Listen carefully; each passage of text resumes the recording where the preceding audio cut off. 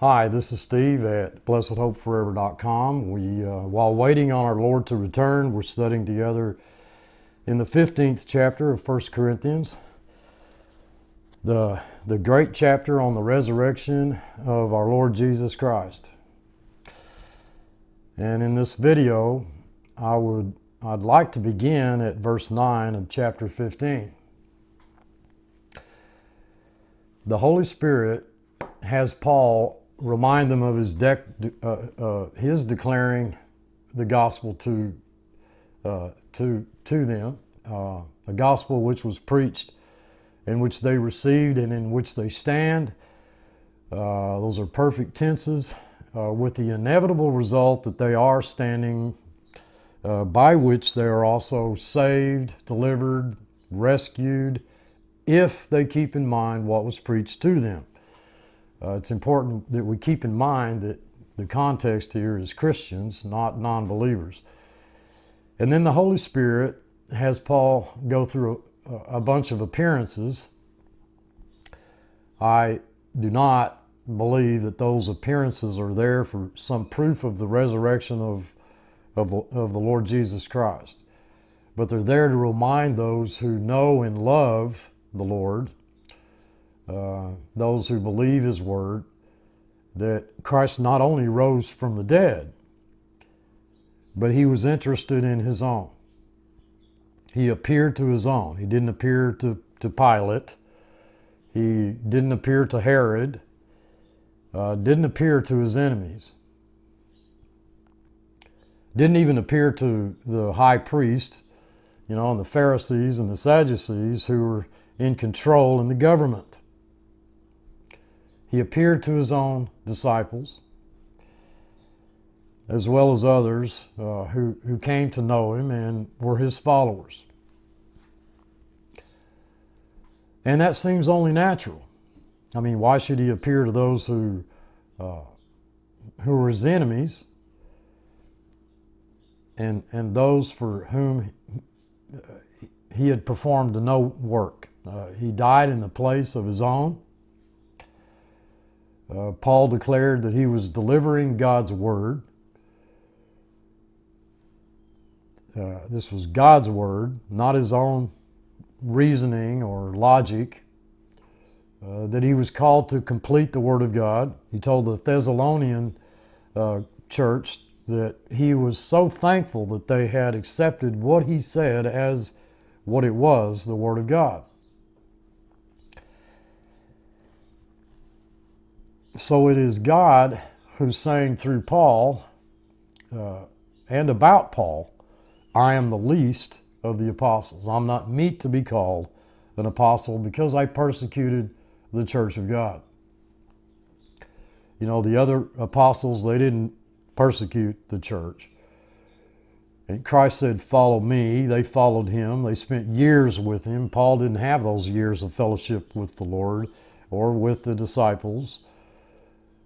I am the least of the apostles. Shouldn't be called an apostle, because I persecuted the church of God. But in verse 10, by the grace of God, I am what I am. By God's grace, I am what I am. And we know Paul was a highly educated man. He excelled as a Pharisee above all other Pharisees, a serious student of the Scriptures. He could have boasted about that. But what he says is, by God's grace, I am what I am. I'm what God made me. By God's grace, I am what I am. I wonder how many of us can say that.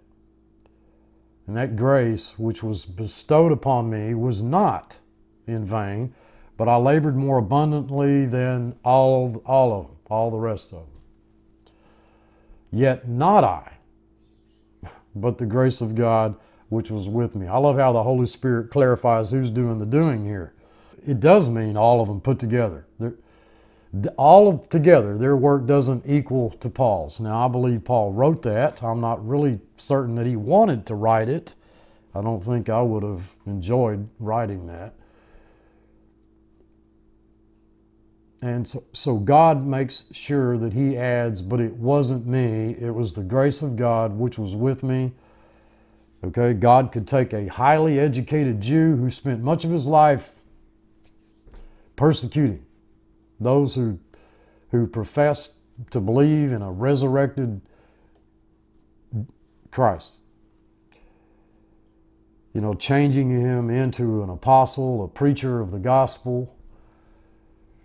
You know, one who actually completed the Word of God that God used to complete His Word. And folks, you know, as much as that word doctrine is hated today, if we study doctrine at all, you know, Timothy, take heed unto doctrine. The only place that you really get it are in those epistles that the Holy Spirit had Paul write.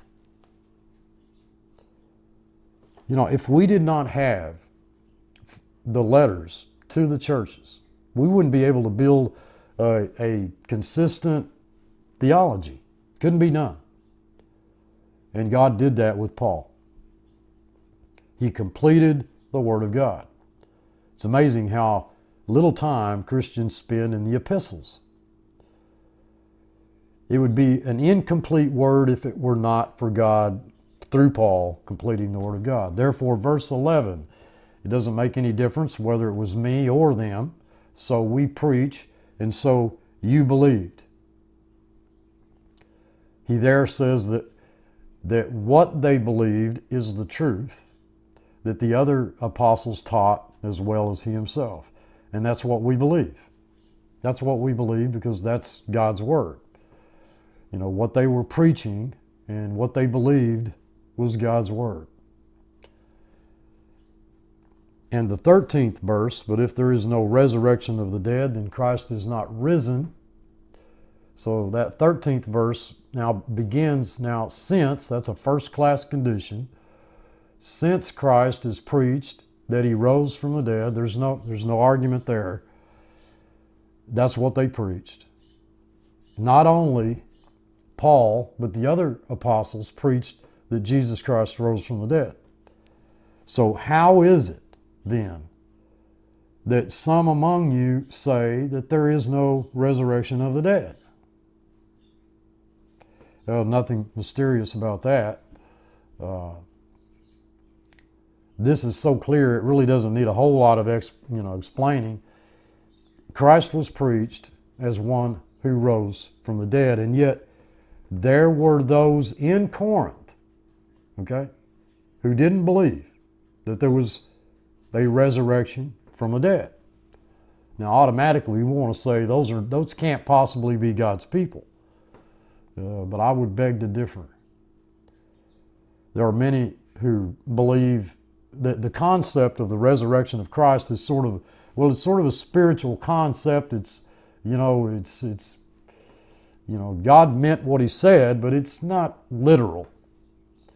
You know, even though they profess to be Christians, after all, if we accept the premise, and we should, that he's God Almighty, incarnate, then there's something different, got to be something different about God incarnate. So, his resurrection wouldn't be like our resurrection. And folks, the problem with that is they lose sight of the fact that Christ, and we're looking at God here, okay? Christ in the flesh, God Almighty, was manifest in the flesh. So let me just refresh your memories just a little bit. Many of you have followed us through some of our other previous studies, our playlists on other books of the New Testament. Ephesians 2, having abolished in his flesh the enmity, even the law of commandments contained in ordinances, for to make in himself of twain one new man, of the two, one new man, so making peace. If you followed us through Colossians in the first chapter, in the body of his flesh through death to present you holy, unblameable, and unreprovable in his sight, a wonderful verse. 1 Timothy 3, and without controversy, great is the mystery of godliness. God was manifest in the flesh, justified in the Spirit, seen of angels, preached unto the Gentiles, believed on in the world, and received up into glory. 1 John chapter 4, and every spirit that confesses not that Jesus Christ is come in the flesh is not of God. Doesn't say they are the Antichrist. They have the spirit of the Antichrist. Now look, I don't see how God's word could be any clearer that God incarnate, creator of heaven and earth, the majestic God of all eternity, became flesh.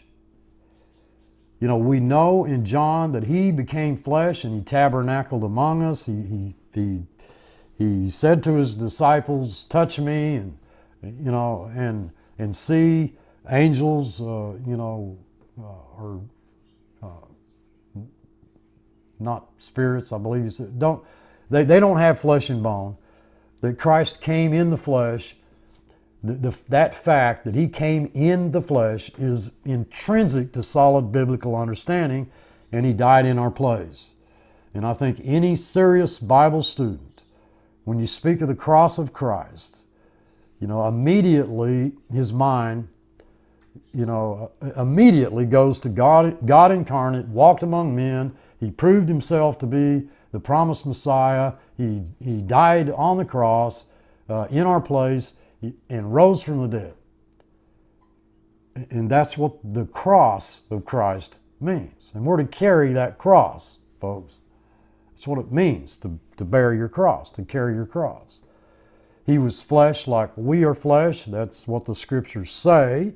So you can't say that there is no resurrection of the dead. But, verse 12, that's what they're saying. They're saying there's no resurrection of the dead. And many people who profess to be Christians start out with a presupposition that there is no resurrection. And so, you know, they spiritualize somehow, you know, either the empty tomb or the resurrection of Christ. The Holy Spirit is saying here that what is proclaimed is a resurrected Christ, and if Christ rose from the dead, and that's a first-class condition, since he rose from the dead, he died a death like we die. He died on the cross. He actually died. He dismissed his spirit. His body was put in the tomb. It wasn't in the tomb long enough to be subject to decay, and that tomb was empty because that body rose from the dead. And if that's true, and we had all of these apostles saying it's true, you know, we met him, we saw him face to face. Let's say they're right. All right, verse 13. If there is no resurrection of the dead, then Christ is not risen. And if Christ isn't risen, then what we've proclaimed is vain. And your faith also is vain. There's that word vain again. We saw it early in the chapter, I believe in verse 2. If you go back to verse 2, what I preached unto you, unless you had believed in vain. Okay? And the word vain there means without purpose, without content, is what the word means. What you believed is without purpose and without content. So here's a simple statement of fact. If there's no resurrection of the dead, let's assume that's true, then Christ is not risen. And if Christ hasn't been raised, if he's not been raised, then what we've preached is without content, it's without purpose. Our faith is without purpose. Our faith is without content. Dearly beloved, I want you to imagine, if you can, I want you to just try to imagine not believing Jesus Christ rose from the dead. That is, you know, believing something that is absolutely without content. I think that the point that God wants us to see here is that everything collapses if there's no physical, literal resurrection from the dead.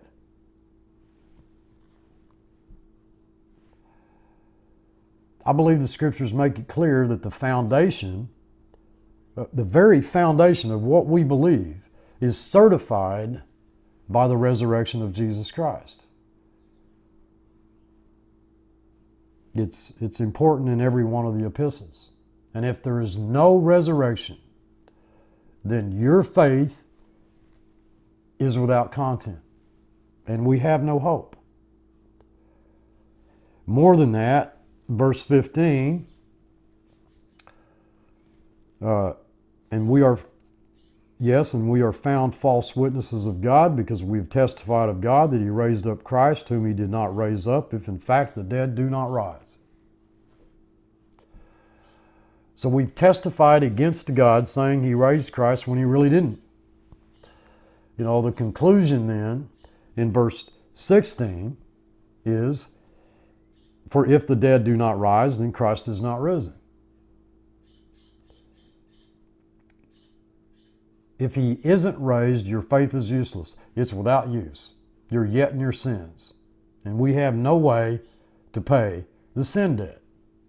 We have no way to pay that penalty. Jesus Christ died in our place. Was that death that he died, was it sufficient? Not if he didn't rise from the dead. If he stayed dead, that's tantamount to saying whatever price he paid was not enough. But if he rose from the dead, then we have the hope of a resurrection. Look what it says. Your faith is vain.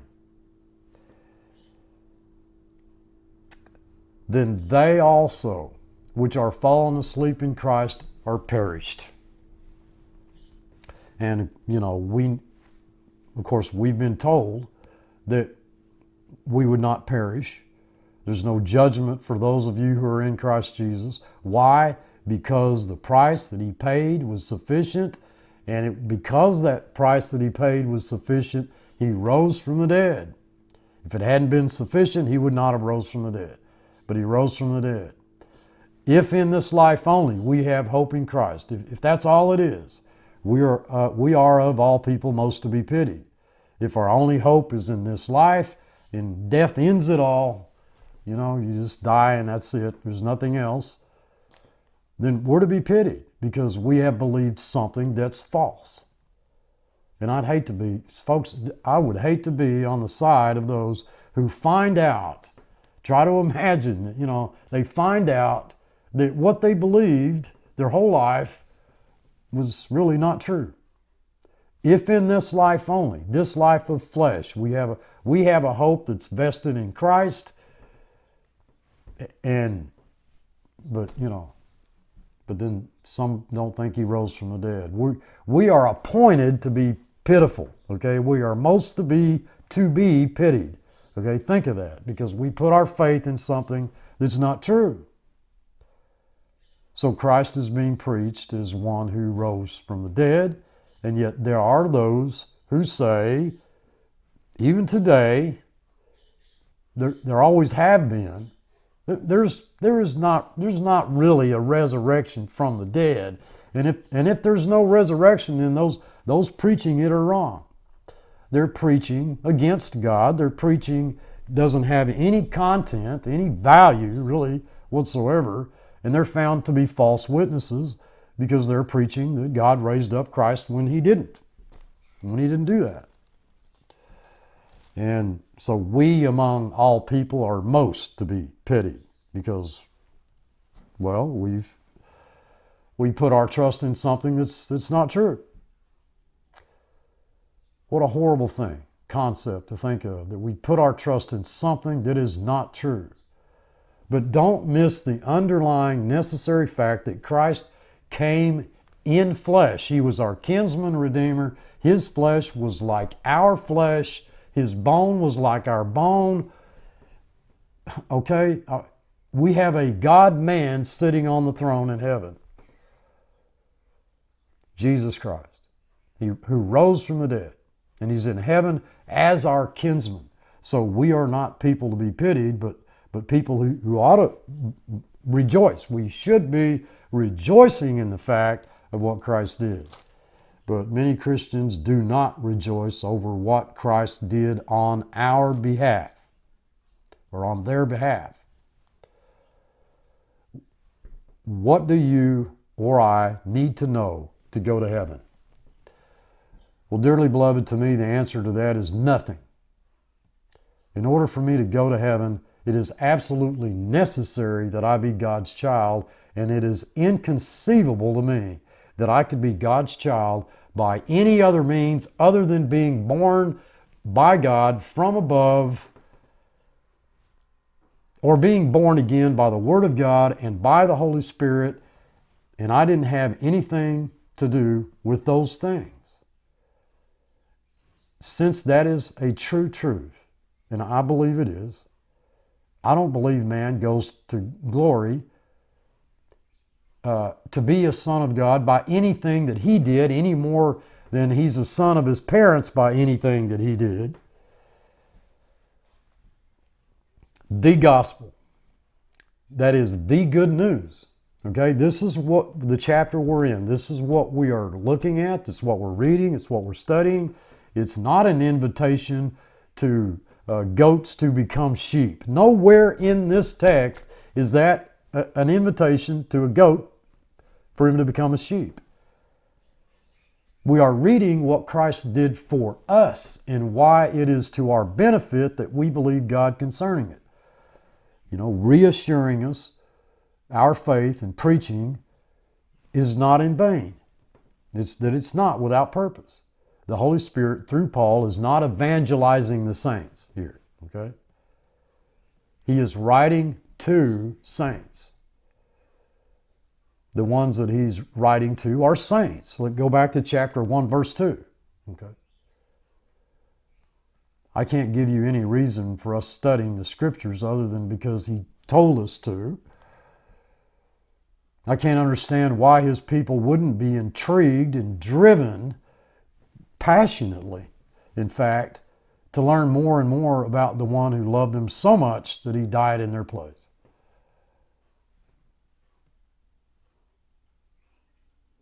You know, me, who hardly anybody knows. I mean, the governor of Oklahoma doesn't know who I am. He doesn't know me. The Pope doesn't know me. But the sovereign, majestic God of all eternity, he knows me by name.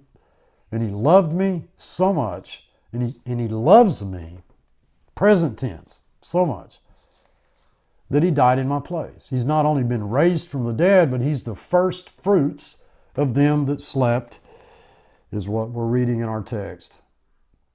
And you know what the first fruits are, right? And now we can go back to the Old Testament.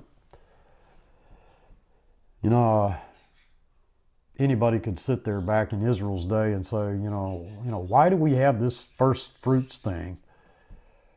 Why did God do that? If I were there and they asked me that, I'd tell them, well, if you live 2,000 years later in my day, I can tell you why he did that. And it was so that I could rejoice in the fact that my resurrected body is going to be like his. He was the first fruits of those who have been put to sleep. Put to sleep. I love the language the Holy Spirit uses. They didn't die. He put them to sleep. They didn't put themselves to sleep. And that's a perfect passive. God put them to sleep. And he's the first fruits of that. If you go over to Philippians chapter 3, for our citizenship is in heaven, or our conversation, if you got the King James, is in heaven, from whence also we look for the Savior, the Lord Jesus Christ, who shall change our vile body that it may be fashioned like unto his glorious body. He's the first fruits. He's the evidence, okay? You could say that. He's the evidence of what our resurrection body is going to be like. It's what it's going to look like. Verse 21, For since by man came death, by man also came the resurrection of the dead. Well, Adam was told that the minute that he sinned, he'd die, and he did. By man came death. By man also came the resurrection of the dead. Well, how many died in Adam? Verse 22, for as in Adam all die, even so in Christ shall all be made alive. And folks, we don't have to worry about that. We don't have to worry about that. They shall be all made alive. The Holy Spirit tells us, for as in the Adam, and this is articulated, all die, in the same way, in the Christ, it's articulated, shall all be made alive. You know, it's one thing to be in Adam. It's another thing to be in Christ. Being in Adam, that's everybody. Right? No, it's not. That isn't everybody. So the two alls there are different. All of those who are in Adam died, and all of those who are in Christ are made alive. And the all that died in Adam includes the all that were made alive in Christ, but the all that are born again does not include the all that died in Adam. Okay? I don't know how often I've stressed the importance of context here. Verse 23, but every man in his own order, Christ the firstfruits, afterwards they that are Christ's at his coming. John chapter 5, marvel not at this, for the hour is coming in which all that are in the grave shall awake. What did he mean by all? Well, all that are in the graves shall awake.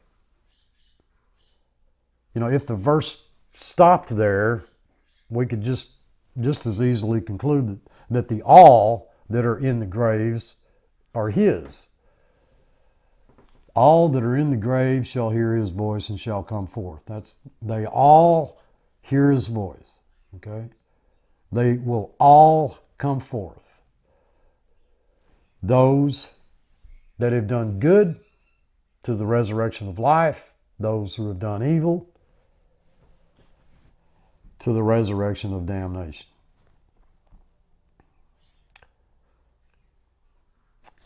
Romans 5, chapter 5, verse 12.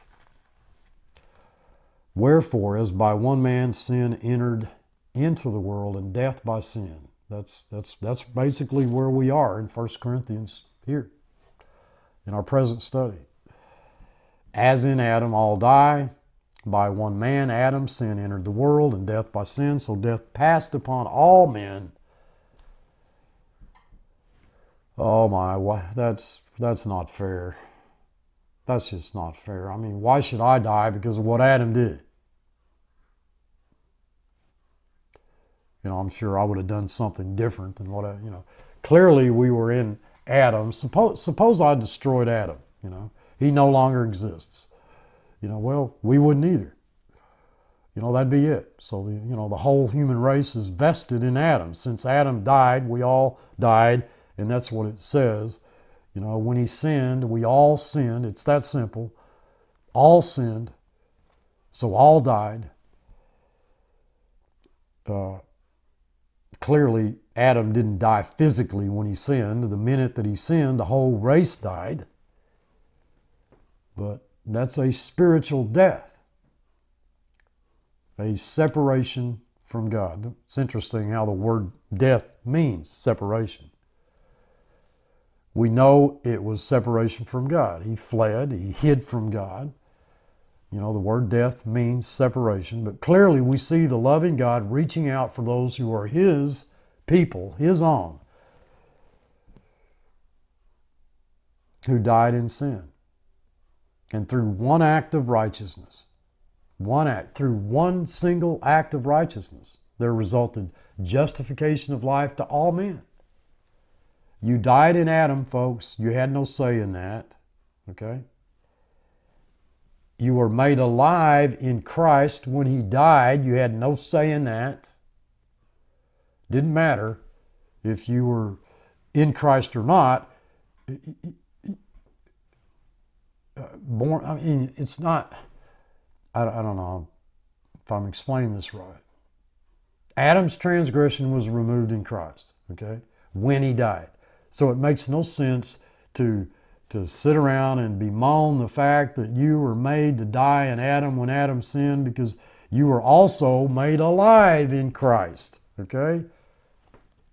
No sense in blaming your lost predicament on Adam, okay? Or more specifically, on God who killed Adam and made you alive in Christ. Since the sin of Adam was placed on all the human race, what happened when God removed it? What happened? Justification came on the whole entire human race. Folks, why are we willing to say everybody died in Adam, and yet we're not willing to say that when Christ removed Adam's transgression, that, you know, he didn't remove it for everybody, but he did. He did. If he didn't, you would have to explain to me how Christ could die in Adam's place and not remove Adam's condemnation for the human race. But if he did not, and I don't see how that could possibly be, then everybody who is not in Christ is going to hell, and there's no way out. You know, it doesn't matter how they live. Doesn't matter how they live. Doesn't matter whether they, you know, accepted Christ or they rejected Christ. They're dead in Adam's sin. Dearly beloved, the entire human race died in Adam, and the entire human race was made alive in Christ. You don't hear that preached, but that's what the text says. So why won't everybody be in heaven? Well, that won't be because we sinned in Adam. Adam's transgression was removed when Christ died, but there comes a time, there will come a time, there did come a time in our lives when the commandment came, sin revived, and we died. We died. That's Romans 7. But sin, taking occasion by the commandments, wrought in me every lust, for without the law sin was dead. For I was alive without the law once, but when the commandment came, sin revived, and I died. I died. Not Adam, okay, but me, okay? And now I need born again. And folks, that is a work of God. Just, dearly beloved, just as God willing that Adam would sin was a work of God. That I would sin in Adam was a work of God. Christ removing Adam's transgression, well, that was also a work of God. My being made alive in Christ when he died was also a work of God. My dying in my own sin, the law finding me out, and me dying in my own sin, Romans 7, that was just as much a work of God. My being born again from above is most definitely a work of God, and his never forsaking me is also a work of God. So, sorry, okay, we don't get any of the credit, all right? Many people say, you know, well, nobody goes to hell with the possible exception of Adam. Well, Adam can't go to hell because Christ died in his place. It's already obvious from Scripture that Adam's transgression was removed. So, as hard as it may be to understand, you got to realize that nobody goes to hell because Adam sinned. Nobody. That's a fantastic truth, but we don't need to know that. You don't need to know that in order to go to heaven. It's a thrill to see the lengths to which our God went for our redemption. Romans chapter 7. I was alive without the law once, but when the commandment came, sin revived and I died. Well, how was Paul alive once? I died because I was made alive in Christ, but at some point I died in my own sins. Nothing, and folks, nothing dies unless it's first alive, okay? Now, where there's no law, we know that where there's no law, there's no transgression, and we also know that the strength of sin is the law. And because you can't keep the law, and I can't keep the law, unless we think we're better than Israel, because law keeping is the strength of, that is, it fuels the fire of the old fleshly sin nature. That's why we died to the law through the body of Christ, of which we are members, one body, and He's the head. He's the head. You may be an eye, folks, you may be a foot, but you are definitely not the head, and most Christians are trying to be the head.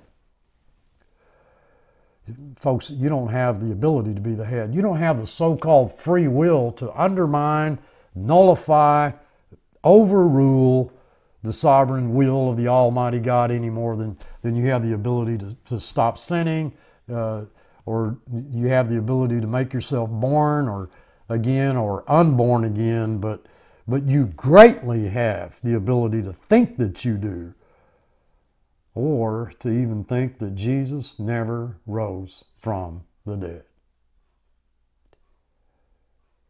Whether He died in your place or He didn't. Folks, you are not the captain of your own ship, of your own private yacht, propelled by your own self-determined course of action or navigation. Like you're going to arrive at heaven's gate because you did everything right, or because you understood everything correctly. No. And now we go to, now we're in the classroom, where the teachers want to impress upon you just the opposite, that in the end, it's you that holds the final trump card, so to speak. That you're not only the captain of your own ship, you actually designed and built and launched, the ship, and you set sail on it, even with prayers that you would safely arrive at that destination.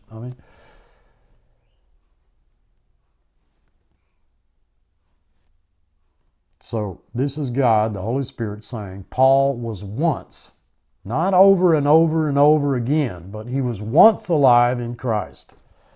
Not I was once alive and happy in my relationship and my communion with Christ, and I went to Baghdad and I saw this gorgeous belly dancer, and all of a sudden the lust of the flesh, the lust of the eyes and the pride of life, and I sinned, and and now I died, and so I was no longer in fellowship with God. Some professor that I was listening to said, this probably happened to Paul over and over and over and over again. Alive, dead, And that, dear friends in Christ, that makes absolutely no sense to me at all, okay? So much for getting an easy passing grade from your professor. It may make sense in the foolishness of my reasoning, but my God tells me that He died in my place, and I cannot die. No man shall separate me from my Heavenly Father. Can't happen. Can't happen. Dearly beloved, if I go to hell, it's going to be a disaster that this creation has never known. Because Christ will be a liar. Can't happen. I think God has Paul write exactly what was true in Paul's life. Why was he alive? Why was he alive? Because Adam's transgression was removed when Christ died. There wasn't anything to kill him until he sinned. When the commandment came, sin revived, and I died, says Paul. So isn't it clear that that infant goes to heaven until it sins? I think there's every bit of biblical evidence, I've done videos on this, that suggests that an infant goes to glory. Why? Because Adam's transgression was removed in Christ. And I think that is a wonderful truth. I believe in Christ everyone was made alive until they sinned, and then now we need to be born again, okay? And if you're not born again, well, go over to Jude and you'll see what you are. You're twice dead. You know, you have that in Jude. They're twice dead. And I believe that's what that means. I can't make that read, you know, you got some that are dead, you got some that are a little more dead, and you got some that are really dead. Like, these are really, really dead people, you know. Some are so dead, you know, but these guys, they're really, really dead. No, they were twice dead. They died in Adam. They died in their own sin.